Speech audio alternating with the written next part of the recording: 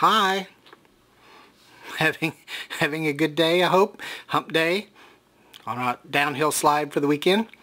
This is about an article I read on Apple News. It was published in Popular Mechanics. It's an article written by Susan Lahey, and the title is "Scientists Believe They've Unlocked Consciousness, and it Connects to the Entire Universe."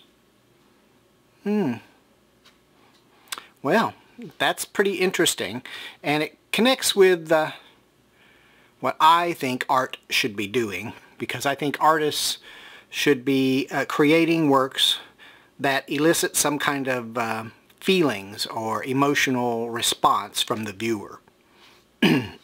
Excuse me. So in my view, art is very connected to spirituality and consciousness and things like that.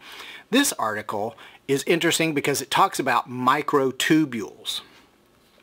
It also talks about quantum this and quantum that. So the whole time I'm reading it, I'm thinking of the Big Bang Theory, you know, and Sheldon Cooper and things like that. It was really kind of cool. It did all that. But these microtubules are in the brain, and they act as pathways or facilitators similar to how plants use chlorophyll. Chlorophyll takes the energy that they receive from the sun and stores it. So these microtubules are kind of functioning in that same way. Scientists in the past had always thought that you know, consciousness or some of the experiments that they were doing to try and find consciousness and monitor it were always had to be conducted in cold, sterile environments. And that's why they thought that consciousness was something that people had made up, because the brain is not cold and sterile, it's warm and mushy. So, but now it looks like they've discovered that consciousness does exist. It has to do with like quantum biology and stuff like that. So if you get a chance to read the article, you really should, because it's pretty interesting.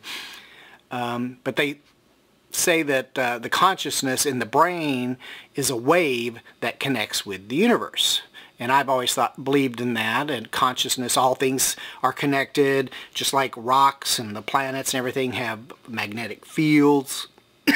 So, and plants and animals all have feelings and energy. So I just think that all that energy is kind of connected. And I've always thought so. So this article was really a lot of fun. Let's see, what else does it have to say about,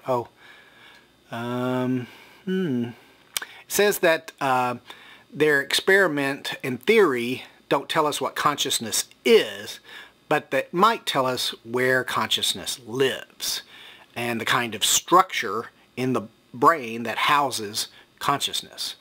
That means it's not just an ethereal, disembodied concept.